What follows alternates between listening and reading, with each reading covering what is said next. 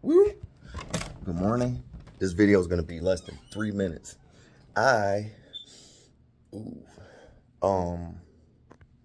First, computer gone. I gave it to my baby. Anyway, this dreams. Never let go of your dreams. I don't think I could have walked in here at a better time and seen, because of the dream that I had the other night. And I put it on there and I said, I had a dream. I'm not going to tell it right now because I'm getting ready to go somewhere. It's about 8:30 in the morning and I had some good sleep. What am I looking for? I'm looking for something for Jacqueline. Hold on, Jacqueline. You asked me something and this is what you asked me for. This is the name of the book. It's called Jesus Calling and it's by Sarah Young. And I believe I got this from Walmart, and you can get it from Walmart. You can order it. Go on Walmart's website or whatever. Jesus Calling by Sarah Young.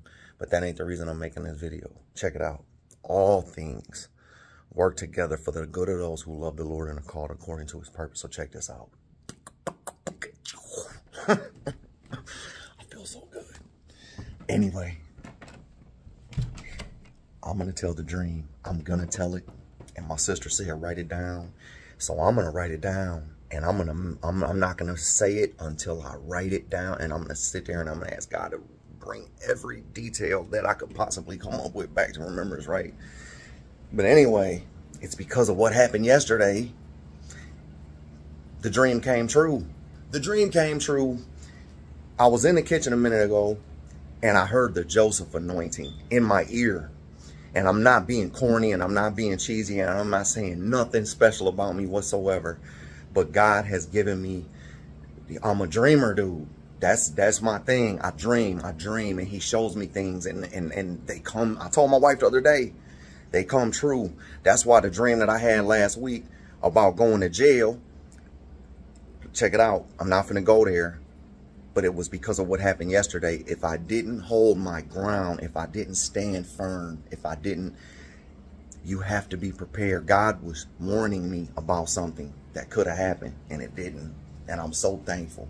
And it's just because of the humbleness and humility and the quietness and the stillness, dude, straight up. Sometimes when somebody's roaring in your face like a lion, dude, you got to stand there and just... whatever. Caught me at a good moment, buddy. But anyway, the other day when I got out of court, I walked out of court and I walked downstairs. And the moment I was walking out of the door, I seen these two people out there, Tim and this lady. And the only reason I know his name is Tim because he told me. It was two people out there and they were praying for people. And they had this little table set up and they had all these little things on there. They was like, you can have whatever you want. And I'm like, I got almost everything you got on this table. But you had one thing that I want. And it was the name of your church. So this morning when I woke up, and you're going to understand later when I make the video why I'm doing what I'm doing now. I woke up this morning at about 8 o'clock and I'm like, God, dude, I ain't going to lie. I woke up, my back was hurt. I'm like, oh, you know how you rolling out of bed like, oh, pain in my membrane, right? The first thing that popped in my mind was church. Very first thing. And it was Amanda. Dude, I'm dead serious. I just woke up. And the first thing that popped in my mind was the text that Amanda sent about the church that she said that she found with Jermaine, Jimmy, and Amanda, right? So check it out. That's the first thing that popped in my mind. Why? I don't know. So I'm walking through my hallway. And I'm like, God, it brought back to my remembrance something. It brought back Tim, this man. I work with a dude named Tim every day. So that ain't got nothing. But anyway, I'm going to church. I'm going to this church that man prayed for me. And this is the name of the Mosaic Community Church. And it's right on the west side of Joliet. And I was looking at the address. It's 191 South Larkin. And some people think I'm a little over the edge with it when I do these number things. Just It's the way God speaks to me, dude. It's one of many. But I was like, 1 + 9 + 1 is 11. And whatever. To me, that means something. So either way, I'm about to take a shower. I'm about to get dressed.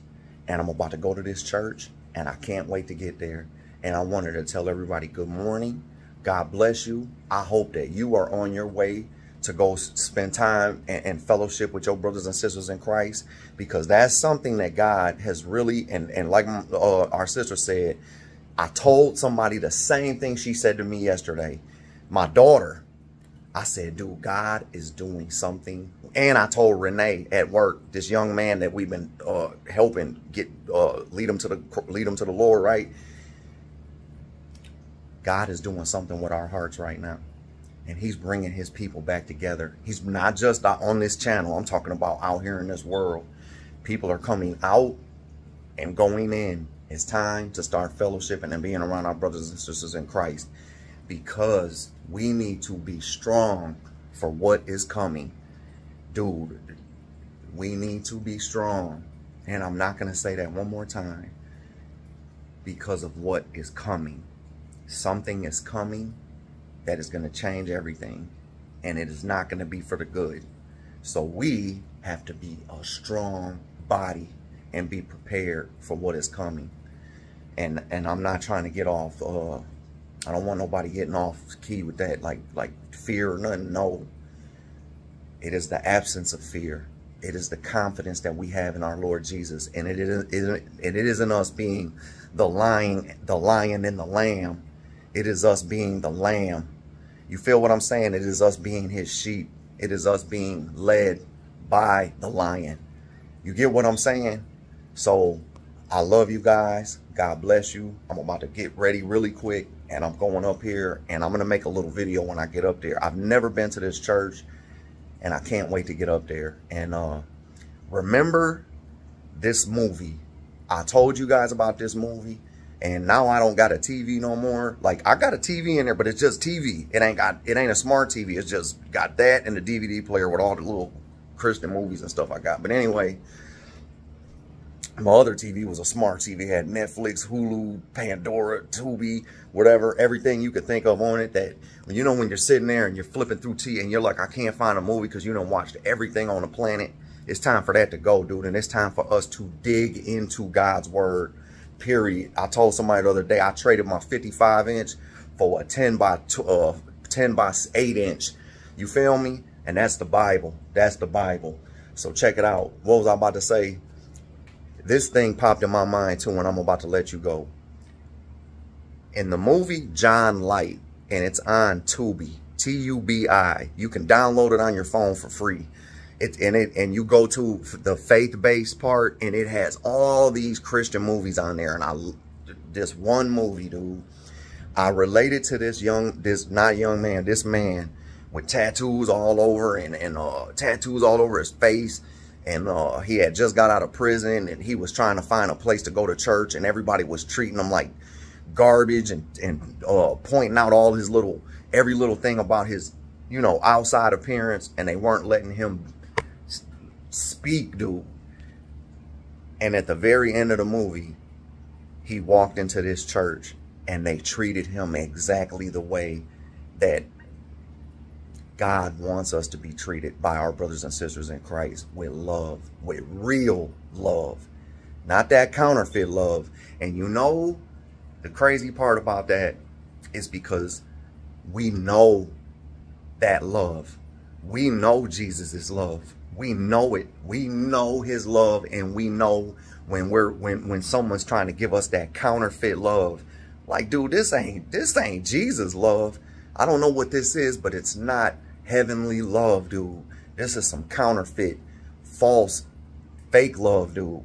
So the movie is called John Light, and I promise you, that is exactly what is going on in my life right now. The way that whole movie went is exactly what's going on right now in my life. And I'm almost confident, dude, that when I walk into this place, I'm going to get received with nothing but love. And it's just because of the man that I met outside that day, outside the court the other day. Go to where people love you and receive you for who you are, not for how you look or how you're dressed or what kind of tattoos or earrings or what kind of scars or whatever you got, dude. Go. You'll know it when you find it. You'll know it when you find it. I love you. And I should be making another video very shortly in the next 2 hours. And it's going to be a short one. It's just going to be a little pan around to show you guys what I'm looking at. But anyway, I love you. And Jacqueline, I wanted to make sure that you got that book. And I wanted you to make sure that I'm listening to you. I'm listening to you, sister. I'm listening. So anyway, I love you. And Sonny, I love you. And Jermaine, all y'all, man, I love you. And my brother in Michigan, I don't know your name, King David, but I watched one of your videos the other day so I could kind of see who you were. And it was about the book of Ezekiel, the wheel within a wheel. And I just wanted to tell you, God bless you. Good morning. And I hope that you are having a blessed morning too. We have to get around our brothers and sisters in Christ. This time right now, we have to be fellowshipping with our brothers and sisters in Christ. And that doesn't just mean this, dude. This is one, but we need to be around. We need to be able to touch, feel, taste. You get what I'm saying? We need to be around our brothers and sisters in Christ. So I love you guys. God bless you. And remember, getting out of the house and getting around other people and going somewhere. And if you can't go nowhere, this is for the people that may not just be able to go nowhere. We're coming to you. I love you in Jesus' name. Amen.